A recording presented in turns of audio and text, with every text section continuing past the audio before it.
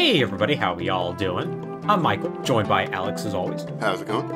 And this is Falling Through Plot Holes, a podcast about video game plot lines and how they have a tendency to go off the rails. And this is part 2 of our series on the disastrous launch and ramifications of the Xbox One. Microsoft's attempt to follow up on their very successful system, the Xbox 360, and all the little failures that came along with it. And by little, I mean massive failures, because Incredibly huge. Incredibly huge. Ramifications they are still feeling to this day. Mm-hmm. Yeah. Last episode was part 1, where we went through the history of the Xbox 360, and at the start of today's episode, we will give a little bit of a recap about that. Though if you do want to listen to that in full, I definitely do suggest you do so.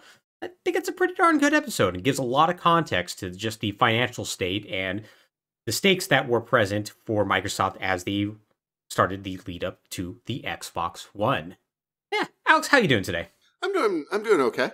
Still recording from my living room because our little power situation hasn't vastly improved.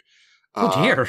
But I on the upside, I have learned some interesting things about circuit breakers and Ethernet power line adapters.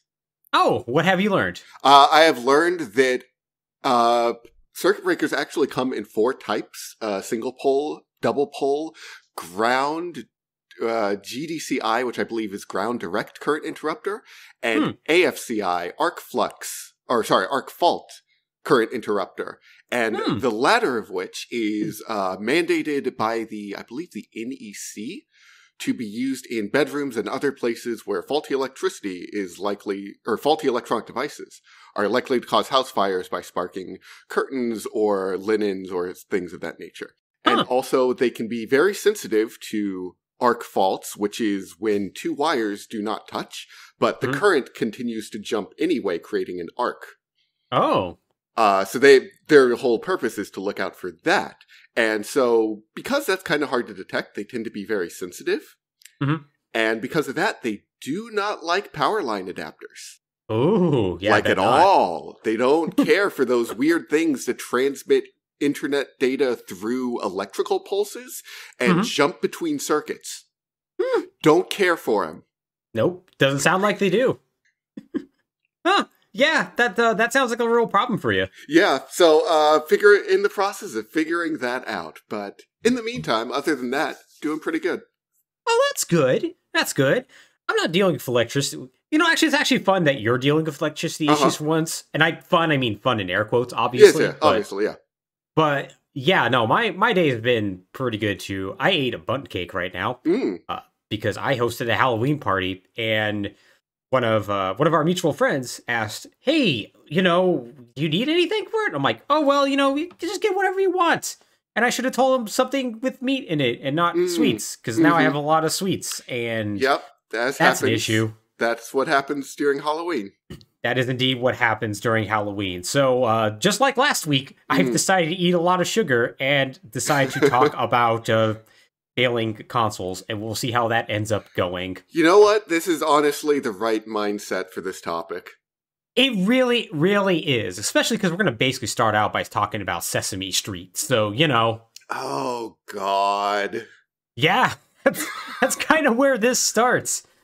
So, this is going to be part 2 of what is now going to turn to a 3-part episode, which makes this really funny thing where this started out as a 1-parter, then became a 2-parter, then became a 3-parter. I have thankfully written all 3 episodes now, so we don't have to worry about this somehow becoming a 4th-parter, unless somehow over the course of the next 2 hours, I find more weird stories about Australians. There's always more. There always is, but will they be related to the Xbox One? The answer is actually more likely than you think. Probably. In some way. Yeah, so today's episode's basically going to be about the development of the Xbox One up until the untimely reveal of the Xbox One in May 2013. So this is going to be getting to the fireworks factory, but not quite there. But there's still going to be some fun things along the way. So let's go ahead and jump in with a recap of essentially what we went over last week. In short, after Sony shot themselves in the foot with an expensive new system, the PlayStation 3, and a bunch of hubris, Microsoft swooped in with the Xbox 360, a system of comparable power to the PlayStation 3 with a much more appealing price point that came out of the gate just absolutely red hot, selling a ton of systems and establishing an early lead over their competitors, Sony. While Sony would eventually catch up, the Xbox 360 would get a second wind with two things: increased multimedia capabilities and capacity outside of video games, with streaming services like Netflix, and the release of an impressive add-on peripheral, the motion and depth sensing camera called the Kinect. These two things, alongside a boatload of other decisions, is going to lead to the Xbox 360 getting a new audience of casual users and bringing in a ton of cash for Microsoft. This is going to set the stage for them to make some very fateful decisions for their upcoming system. So, Alex, it's the summer of 2012. Mm-hmm. As the Xbox 360 and its console generation is starting to finally wind down, Forbes magazine published an article called Microsoft Xbox is winning the living room war. Here's why. This article begins immediately by talking about a new product for the 360's Kinect peripheral, the Kinect Sesame Street TV, a fully interactive version of the award-winning education program. Now, this thing was a really big deal back in the day. I remember even like genuine reviews of it raving.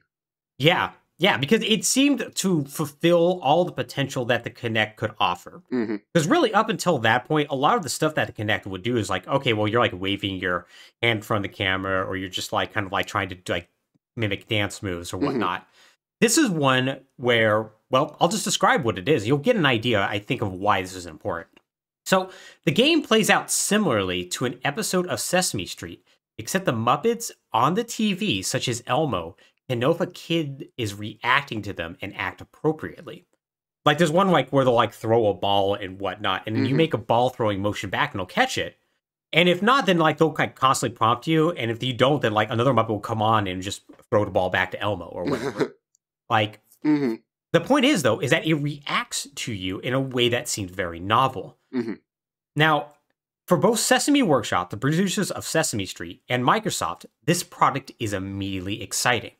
And this is directly from the Forbes article. Quote, "Kids generally learn through play, and this is an opportunity to get them off the couch and involved," says Cherry Fitzpatrick, Chief Content and Distribution Officer for Sesame Workshop, who has produced Sesame Street since 1969.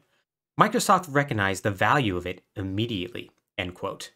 In this same article, Steve Ballmer, Microsoft's then CEO, backs this up. As this article goes to explain, quote, "The living room is very important," says Ballmer.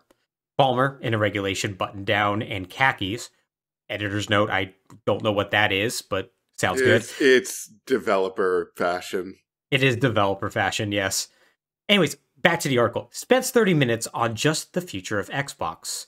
Quote, "It's a place where there's a high volume of consumption of digital goods and services, so Xbox is very important," end quote.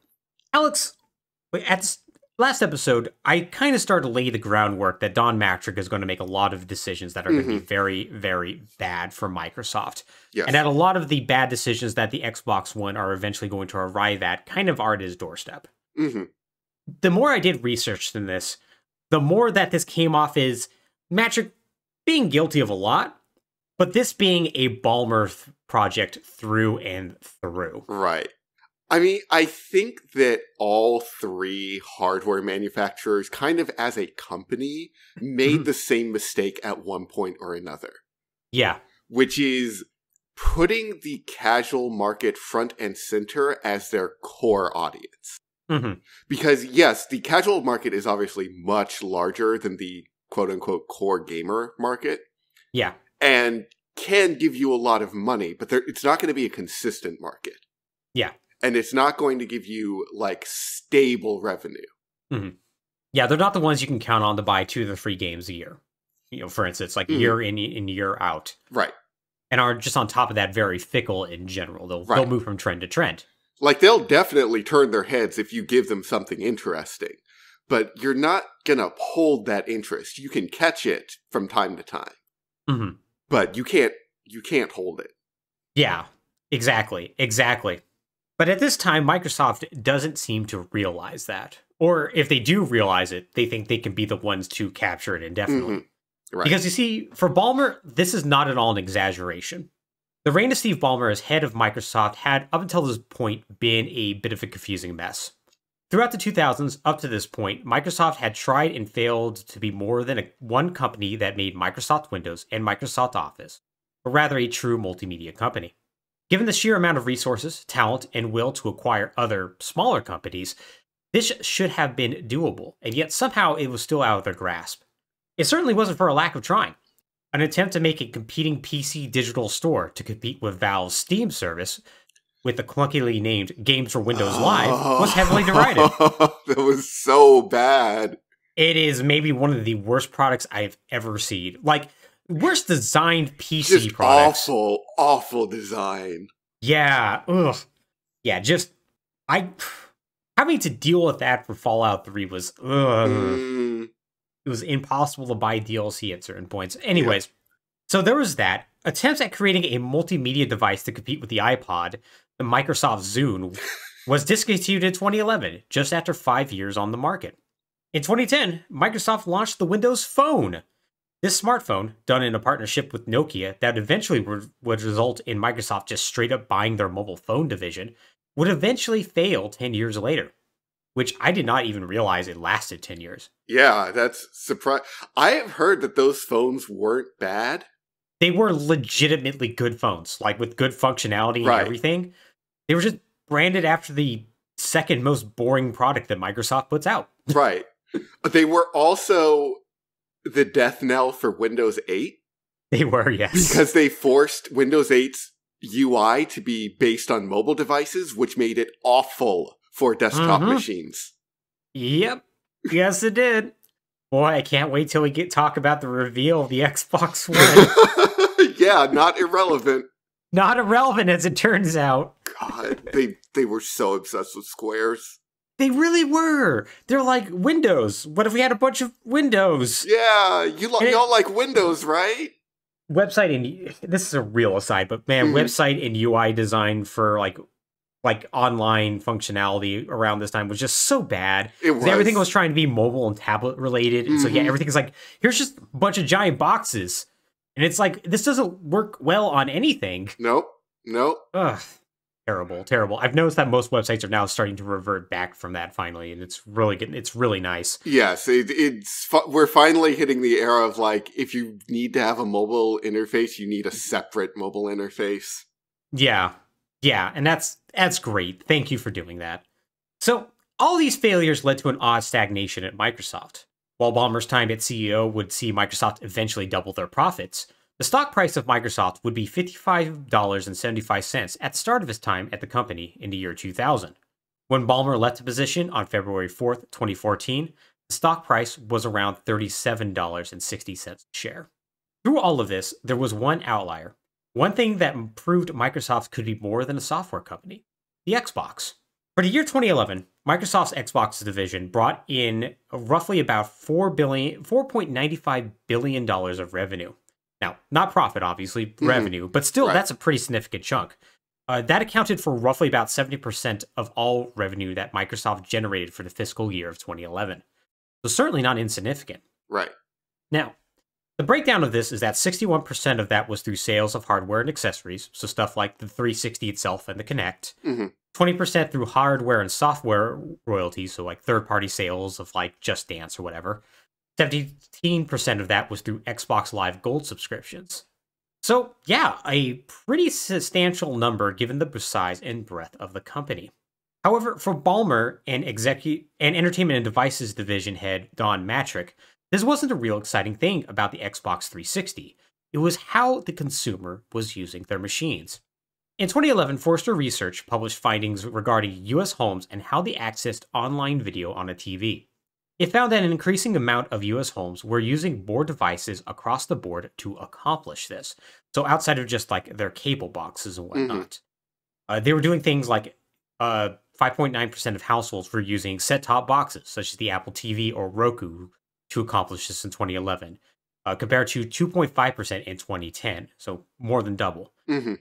PCs directly connected to TV rose from that being done for 10.9% of households in 2010 to 13.6% in 2011. Right, which is still way higher than I would expect anyone to do that. Yeah, right. Like I remember. it's a very niche thing to do.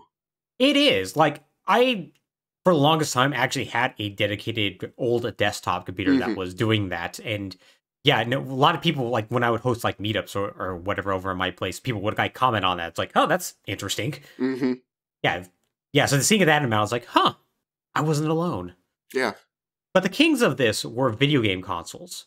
In an all-encompassing category, including the Wii, 360, and PlayStation 3, that saw their share of this particular instance rise from 18 to 18.4% in 2011, compared to 14.2% in 2010. Now, this obviously didn't mean that 18% of US households used their 360 to view Netflix on their TV, but it did indicate that the 360 was filling a need for some households, and it's most likely a significant amount. Mm-hmm. These households were also potentially monetizable, as evidenced by the number of people subscribed to Xbox Live Gold. In 2011, Xbox Live Gold had 17 million subscribers.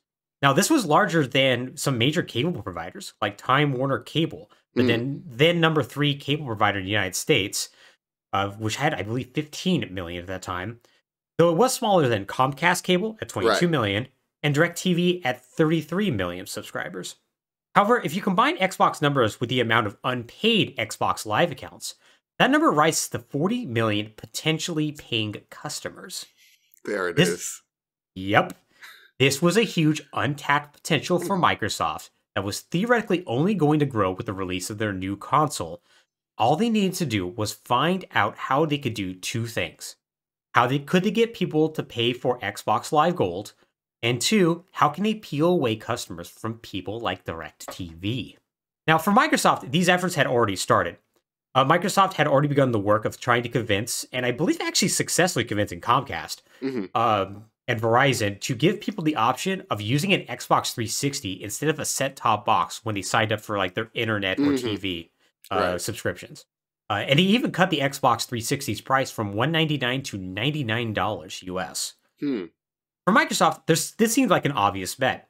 The average American was putting in nearly 35 hours a week watching TV, resulting in nearly $91 billion a year in subscriptions and an additional $72 billion of advertising revenue for cable companies, which was simply too big of a number to ignore. Now, additional moves that Microsoft is going to make in June of 2011 include announcing that the 360 was going to support 24/7 live programming from all ESPN channels. I believe it was going to be as part of Xbox Live Gold. Zune Music was also renamed to Xbox Music. An additional Xbox branding was beginning to make its way onto PCs, slowly replacing games for Windows Live. However, all these were stopgap measures, because Microsoft realized that if they wanted to radically change the industry, they would need to begin work on a new console built from the ground up to support this vision. And so Project Durango was born. So bad. It's so every name they come up with is the worst. It really is. I like for what it's worth. I like Natal, but yeah, that one's okay. Durango's silly. But you can see exactly what Microsoft's doing here, right? Yes. Xbox is successful, so Xbox needs to go everywhere. Right.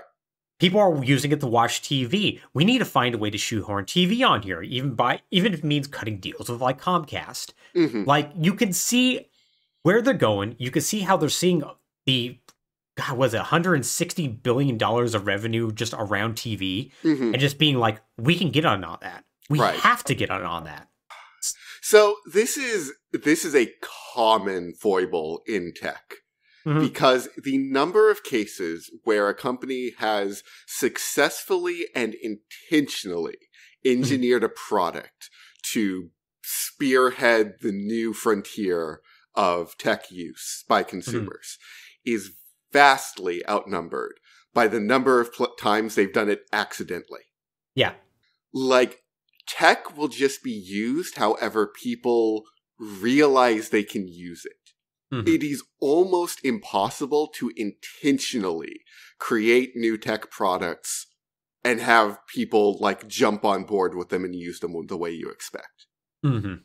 Yeah, it's like how every few years you have somebody who tries to make like the WeChat for the United States or whatnot, the everything app, like like Elon Musk is trying to do right now, or Facebook tried, I guess Meta technically tried to do a few years ago, or like speaking of Meta, trying to push the metaverse and whatnot as a new way to do things.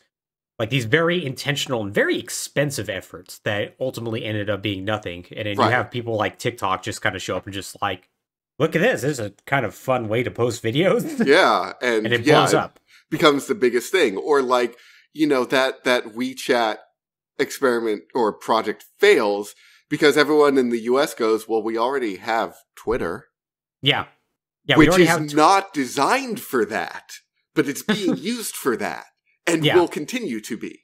Mm-hmm. Yeah, exactly.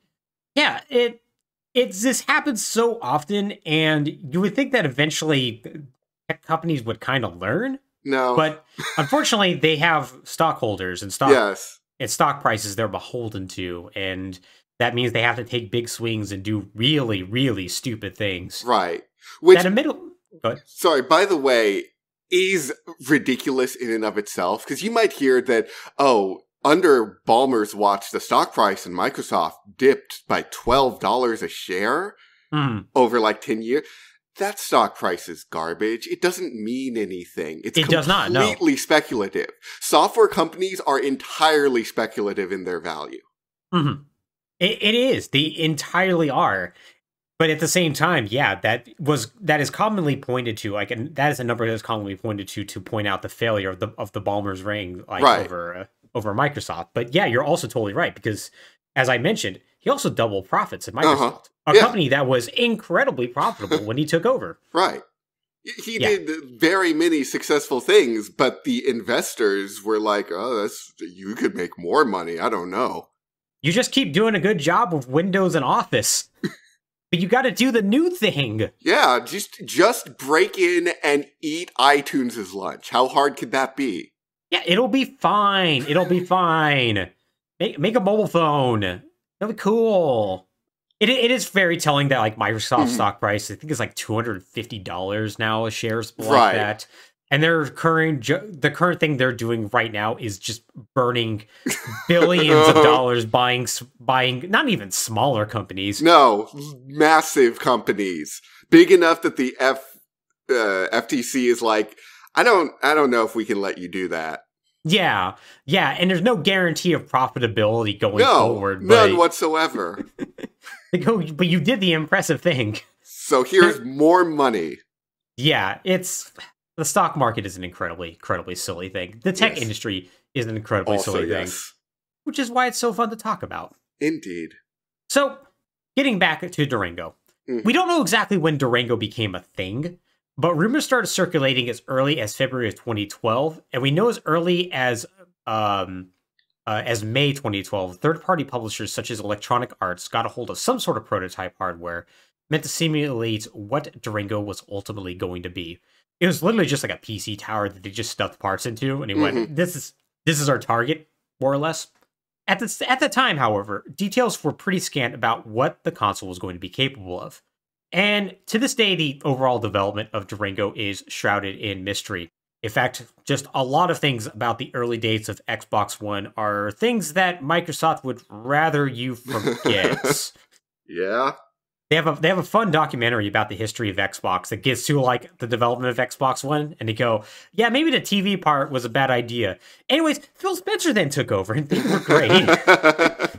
It's very, very funny. It's also very funny because it got Don Matrick back to talk about it. Oh man! And it's like, oh yeah, you really can't talk about the ways he's going to shoot himself in the foot. Yep. If you want him on there, makes sense now. So yeah, details are scant. That being said, we can glean a lot by their public moves that they made during the year 2012, as well as the fact that during that time, despite their best attempts, Microsoft was an incredibly leaky ship. And it didn't take long before bombshell articles started to drop about what the vision of the system was going to be. But before we get to that, let's take a look at some of these big public swings that they were taking. For Durango, Microsoft wanted to capitalize on the increasing use of video game consoles as a way to watch TV and movies. Now, rumors began to circulate, and by rumors, I mean more like outward lusting almost, that Microsoft was aggressively courting an executive at one of the major television networks to helm a new initiative within the company. In June 2012, they made an announcement that surprised no one. They hired Nancy Tellem to head their newly created Xbox Entertainment Studios. Alex, you remember Xbox Entertainment Studios? I'm trying to remember if they released a single product. You know, they are going to release a lot more than you would think. Like, I think 5 projects of theirs are eventually going to get out. Wow. Yeah, it was I a can't lot more than I remember any thought. of them. Oh, don't worry. We'll talk about some of them because they're silly. But getting into Xbox Entertainment Studios and talking about Nancy Tellem herself, actually, because Nancy's a very interesting figure. Mm-hmm. Born to a Jewish family in Danville, California, she got a law degree from the University of California, Hastings. Now, while she did a pretty good job as a lawyer, that was not her true passion. From basically being a little girl on, she found television absolutely fascinating. After 5 years of working as a business litigator, she managed to get hired at Columbia Pictures Television before moving on to various companies and settling eventually at Lorimar Television. And this was back in the 80s. Now, when Lorimar merged with Warner Brothers Television in 1989, she went to work for them. And that's where she met Les Moonves, the head of Warner Brothers Television and famously terrible person. Uh-huh. Now, Les seemed to really like Nancy for one reason or another, because when he later jumped ship to head CBS Entertainment, he brought Nancy with him. When he later became president of CBS, he appointed Nancy as his successor and also made her the president of CBS Network Television Entertainment Group. It's from that position that she oversaw shows such as CSI, Survivor, and Everybody Loves Raymond. And she was at the time only the second woman to ever hold a top entertainment post at a major network. So, in my research on Nancy Tellem, I found scant little about her personal life or any controversies, which, given she worked in Hollywood, honestly speaks volumes about her character. Impressive. Yeah. She remained in her position until 2010 when she resigned to take an advisory role at CBS, something that generated zero controversy. Because it sounds like that she just was like, I'm basically at the top where I'm at. Les is not going anywhere. Might as well just do something else. Mm-hmm. My point of all of this is that she's an incredible get for Microsoft, of somebody who had absolutely impressive credentials, and the fact that their pursuit of Tellem was a very open secret, and for honestly good reason. Mm-hmm. Now, why she took the job is another question, and I don't really have an answer for that. Once again, it could be she was just at the absolute tippy top she could have gone, and unless Moonves died, or say she hung around until 2019 and he got into an incredibly open sexual harassment lawsuit, she probably wasn't going to be going anywhere. Mm-hmm.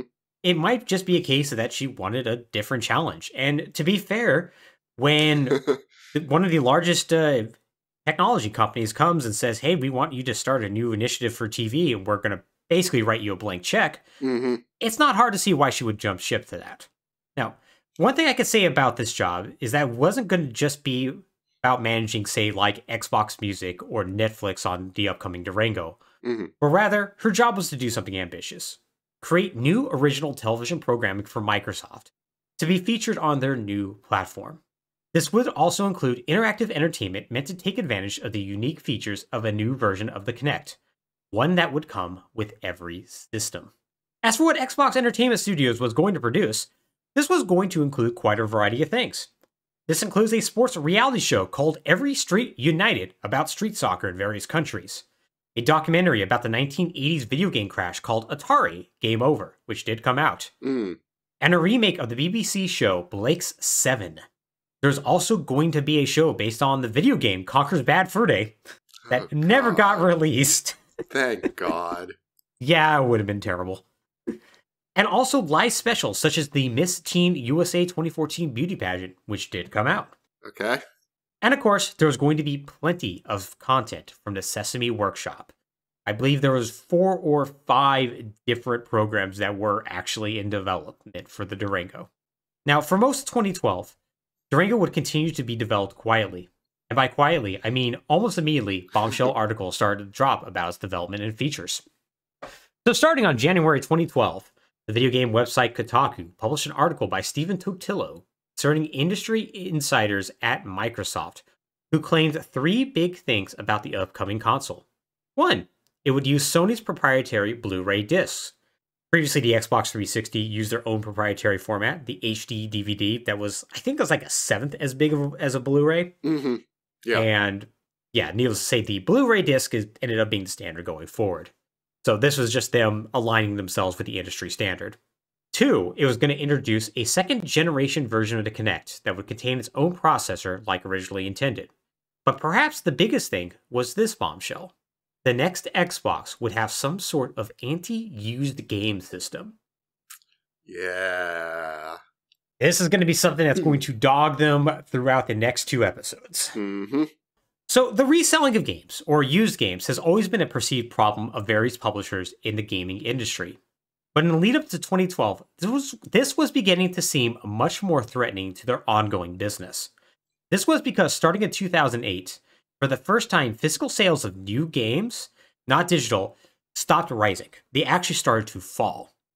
They fell from $10.5 billion in sales to $9.59 billion in 2010. However, used game sales continued to pick up the slack, continuing slow growth to about $2.2 billion in 2010. They had like a very consistent 3% growth, like literally every year. Mm-hmm. Now, if these trends continued, it was expected that by 2020, used game sales would account for $4.4 billion in sales, compared to $9.2 billion for new physical games. These numbers certainly didn't escape the notice of retailers. GameStop was estimated to have nearly double the amount of profits from their used game sales compared to new releases.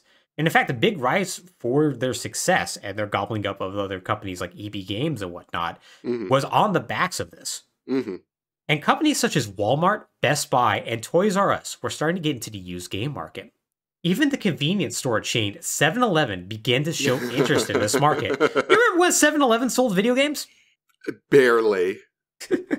Yeah, it didn't last long for them, but it was a very funny time when that happened. Yeah, I don't frequently keep up to date on what 7-Eleven does or does not sell, but I do vaguely recall hearing about that. Yeah, for me, it's usually like what sort of like new malt liquor is on the market, and also did anybody get poisoned by the hot dogs recently? Right. That's usually about as far as 7-Eleven news goes for me, but yeah, that was a big deal for them back in the day. So Microsoft appeared to be working on a solution to this problem, costing parts of the video game industry a ton of money. Specifically, the parts of the video game industry Microsoft cared about. Right. Now, this announcement isn't going to make too many waves at first, but it's certainly going to be a harbinger of things to come. What wasn't shared in this article was the full extent of Microsoft's plans for the Durango, and we're going to get through 2012 without any other major leaks.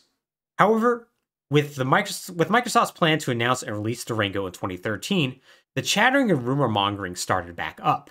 And by rumor mongering, I mean employees just started talking directly to Kotaku. Kotaku is going to be basically like the secondary main character in these like next 2 episodes. Yeah. Because the 2-headed dragon of Stephen Totillo, actually 3-headed dragon of Stephen Totillo, Luke Plunkett, and Jason Schreier are just going to do fantastic reporting. This back when Kotaku actually did reporting. Right. Oh, good stuff. Oh, the days. The days.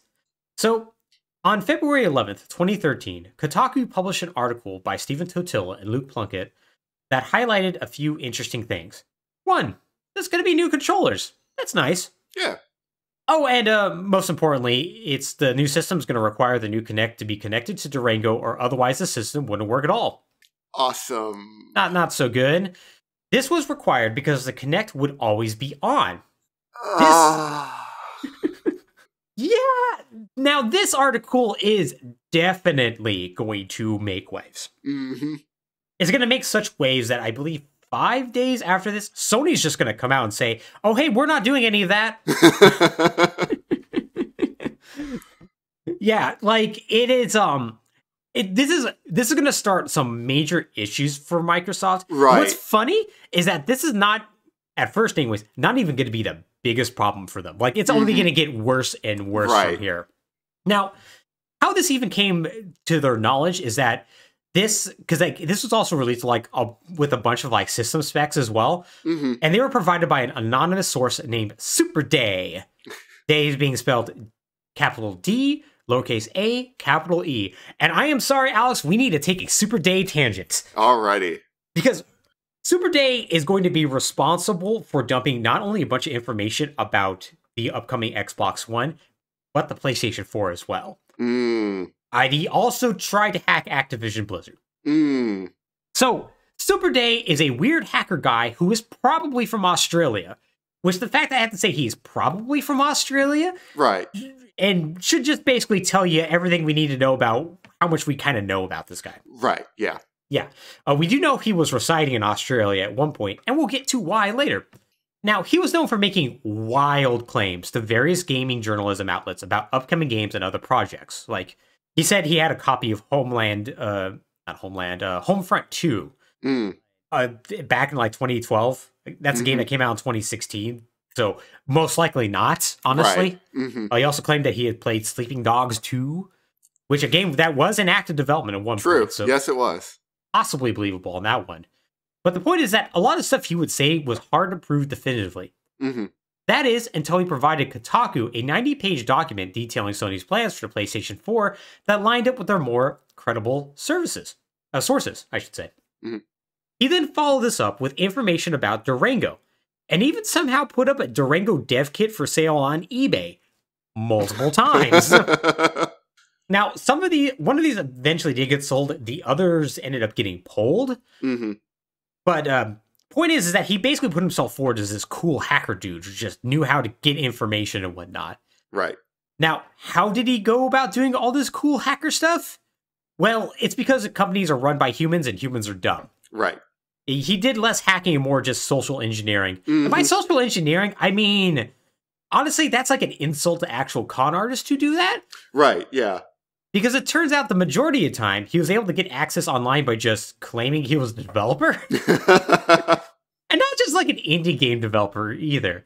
In the case of getting the dev kits, he would just fill out a form and basically claim he was like Rockstar. And then they would just ship it to like a random location that wasn't his house. He would just show up there, pick up the kits, and there we go. Wow, amazing. Hey, if you want to get into like data crime, humans are the easiest vulnerability point. They absolutely are. They absolutely are. 1,000,000%. Humans are dumb, and all you gotta do is cast the wide enough net, and you're gonna get one person eventually. Yep.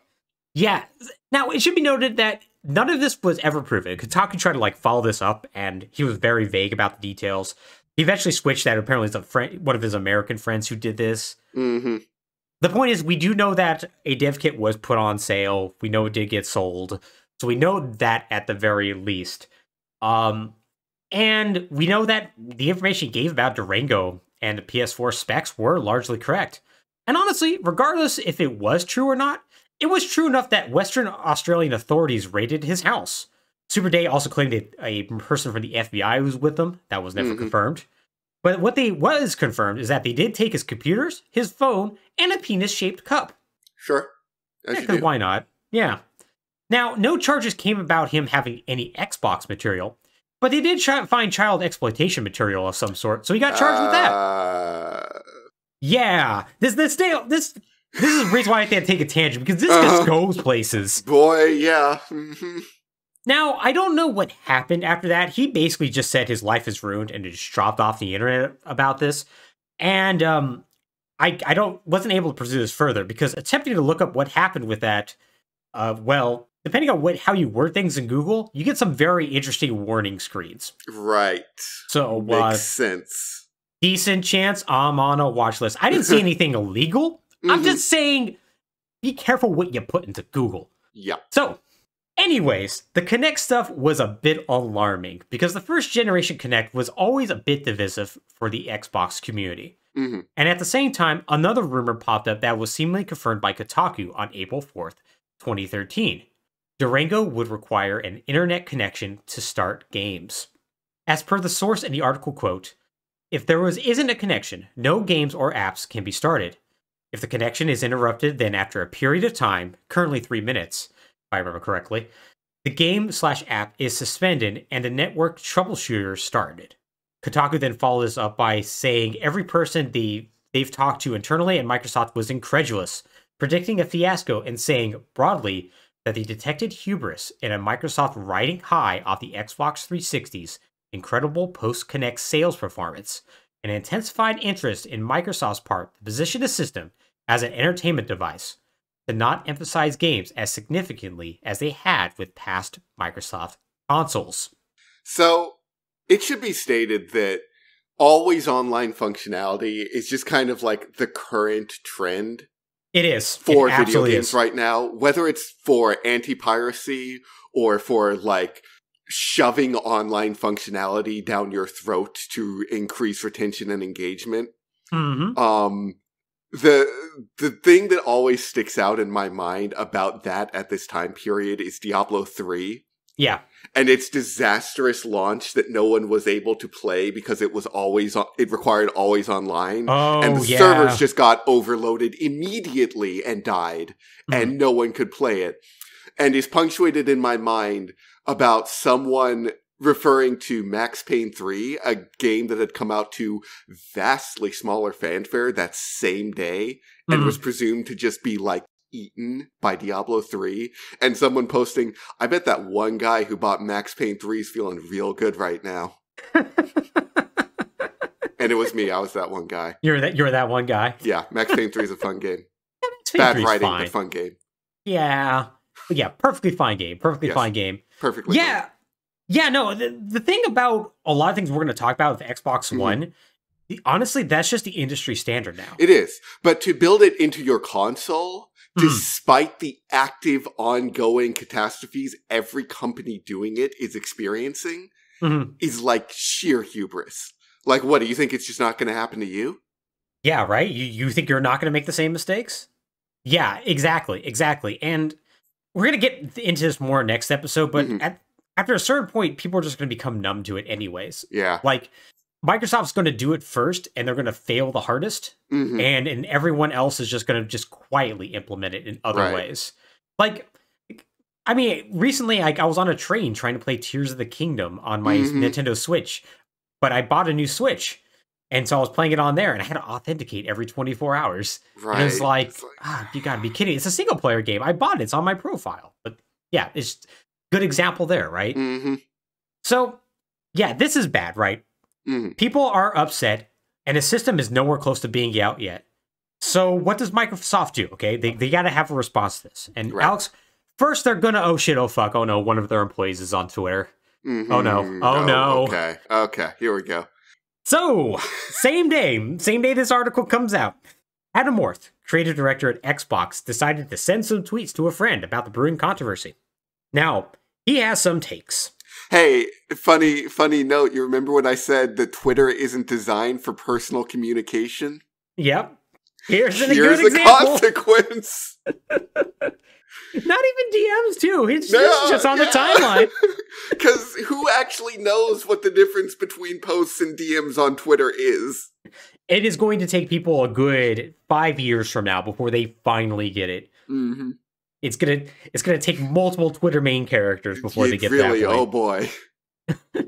So, here's a exchange between Orth and his friend. Orth, sorry, I don't get the drama about having an always-on console. Every device is always on now. That's the world we deal in. Hashtag deal with it. Oh, it's so good. God, I love user-driven hashtags so much. Oh, they are so good. They are so good. His friend later replied, you live in LA, SF, Seattle, very connected places. Try living in Janesville, Wisconsin, or Blacksburg, Virginia. Orth then replies, why on earth would I live there? Great. It's so good. Oh, it's so good. Well, now it's a real problem. Yep, little bit of an issue. Yeah. So just tell people, hey, don't bother buying our product if you live in boonfuck nowhere. Yeah, I'm sorry you live in a shithole. Let me imply the place you live in is a shithole. That's great. Oh, man. Boy, it sure would be a shame if Google would do some stupid crap to mirror this in like 5 years. Yeah, right? Oh, God, the Stadia. Oh, man. So now it's a real problem. Microsoft immediately apologizes for this and immediately states that they have not made any announcements about our product roadmap and we have no further comment. which combined with Ort's comments means that Always Online has now been basically confirmed. Pretty much. Congrats. So Orth is going to leave the company shortly thereafter, and now there's even more anger at Microsoft. So Microsoft decides we got to do something about this. We have a solution. We're going to send an internal email to our own Xbox team clarifying what the system was capable of. Not to the public. Right. Yeah. Not to the public. Hopefully this won't get leaked. Definitely should not be leaked. That would be really bad if it got leaked. It would be very bad. So here's what the leaked email said. Quote, Durango is designed to deliver the future of entertainment while engineered to be tolerant of today's internet. There are a number of scenarios that our users expect to work without an internet connection. Those include, but not limited to, playing a Blu-ray disc, watching live TV, and yes, playing single-player games. And yes? And yes. That's how it's worded. Really setting a tone here. Okay. Yeah, in an internal email of all things. Like, I would actually expect that in a press release to be a little flippant. Right. But no, internal email. Okay. Yeah. So, once again, this got leaked. And now fans were very confused why Microsoft felt the need to clarify to their own team what the system was going to do. People who should already know, by the way. Yep. And not the public at large. Oh, and they're not going to comment on this in any real way, shape, or form either. Great. So this is what information people had regarding the issue of Always Online was about. All right. But don't worry. Microsoft's like, all questions will be answered on May 21st, 2013, as Microsoft plans to unveil their new console to the public, and all will be answered. Which is why on May 21st, hours before the unveiling, Microsoft let Wired take a look at the console and answer questions about the used game market and Always Online. To which they then told them that the console didn't always need to be online, but that each game had to be installed on the console and would require one-time online authentication. And if the disc was installed anywhere else, a new user would have to pay a fee for a second authentication, essentially blocking used game sales. Also, this means the console technically needs to be online, if not always. Right. Oh. Well, okay. It is this tone deafness that video game companies are so universally guilty of. Oh, yeah. Which is, people are shouting at you about two things. One is they don't want to constantly ask your permission to play the video game that they paid you for, or the machine that they paid you for. But the other is like, they ask, okay, so does this disrupt the used game market? And Microsoft goes, yeah, of course it does. Yeah, pretty much. Because to Microsoft, the used game market is a huge problem.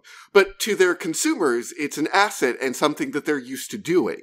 Yeah, right? Like, going back to those figures, like, yeah, $9.5 billion for new games, $2.5 billion for used game sales. Right. And, like, you go like, well, okay, it's, little under a third, like, who cares, right? But then you think about it, it's like, oh, well, those games are being sold for like a third. So it's actually more like the same amount of games almost being sold as new games. Yeah. Which means a lot of people are buying used games and are going to be very upset about this. Right. But to Microsoft, like, they might as well answer that question, turn to the side and go, you're welcome, investors, and then turn back to their consumers and go, oh, you're still here?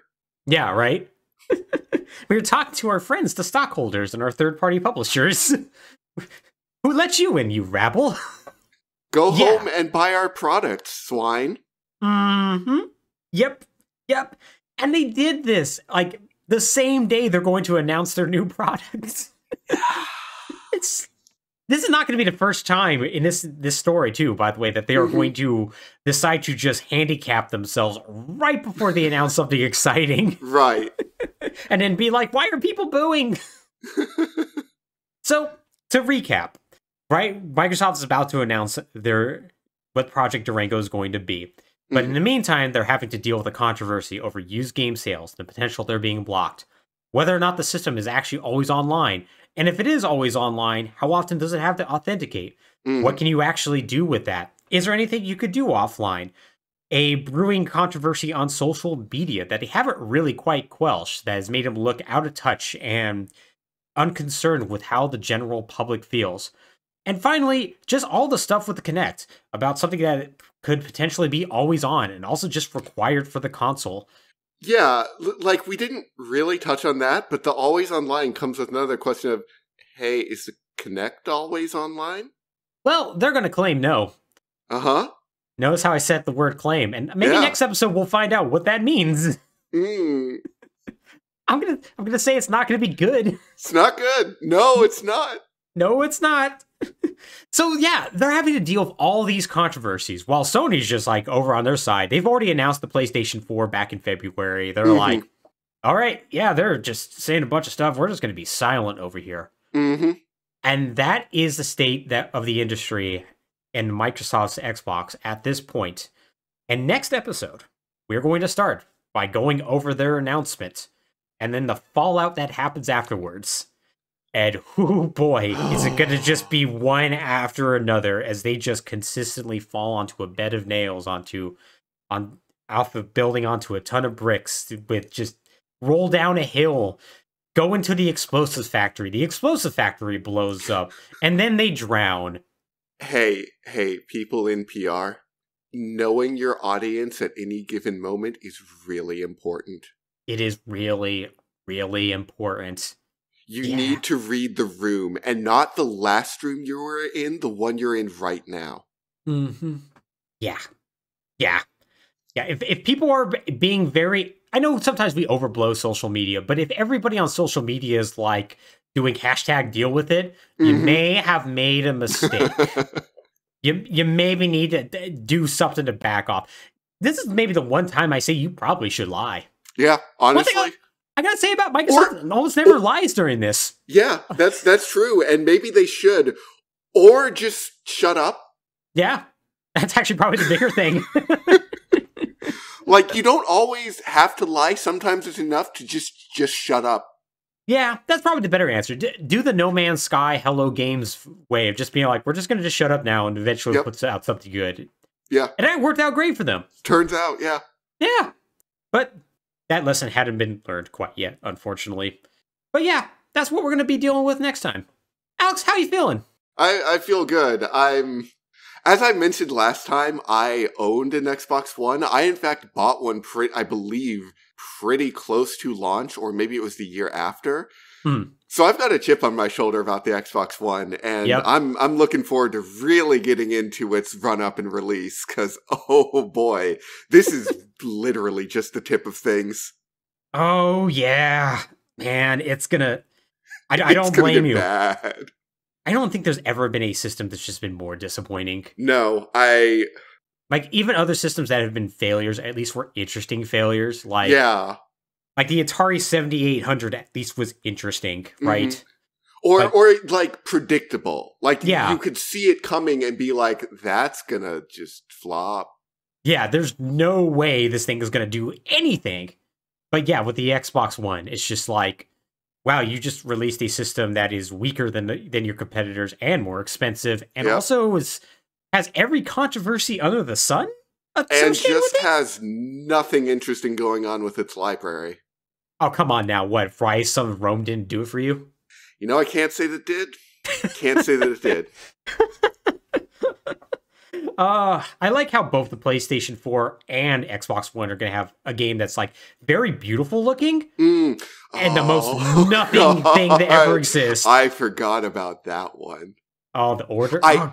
Yeah. I literally forgot about it. I remember that game exists maybe once every 2 years. Yeah. Digital Foundry did a good retrospective on it recently. And when I saw it, I was like, yeah, wow, that game does look amazing. It does. It's beautiful. It's not a game. It is not, no. It is a sub Gears of War 1 third-person shooter. Yeah. That is mostly walking and looking at, wow, that is a pretty wall. Yep, pretty much. Amazing. But yeah, next time we are going to go over, once again, the Xbox One, its announcement, its lead up to E3, and how Sony's just going to rip their heart out in a way that is maybe the most satisfying way I've ever seen one company do that to another. It's very good. Although, spoiler, they're lying. Yes, they are. They absolutely are. But once again, that'll be for next time.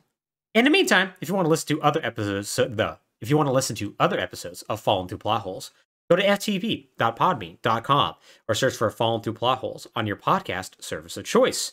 You can also find us on YouTube as well. Just search for Falling Through Plot Holes and you'll find us. And you also, comment and leave us, notes on there or at our email address at fallingthroughplotholes@gmail.com, which can be located in the description. You should definitely tell us about what your favorite dumb console, fake console name was. Was it Dolphin? Are you a Katana fan? How about Neptune? Neptune was good. Neptune is good. I still like Dolphin. Yeah, Dolphin was good. They should. I love the simplicity of the Nintendo GameCube as a name.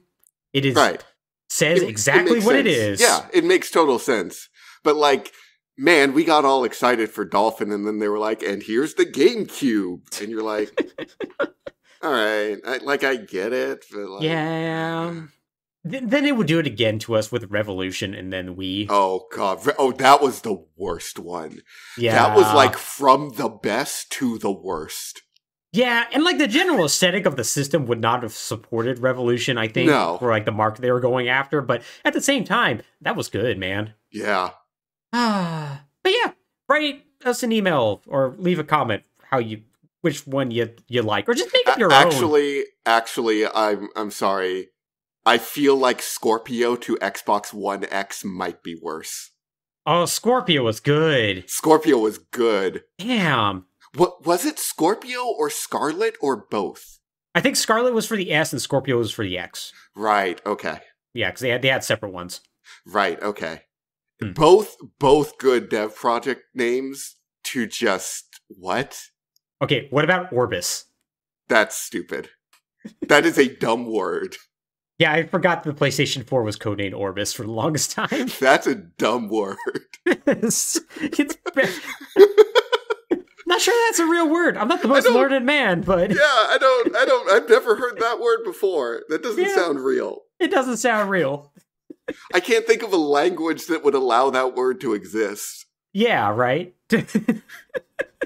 Well, this was a really long way to end the episode, but Alex, thank you for doing this with me as always. Of course. And take care, everybody. Take care.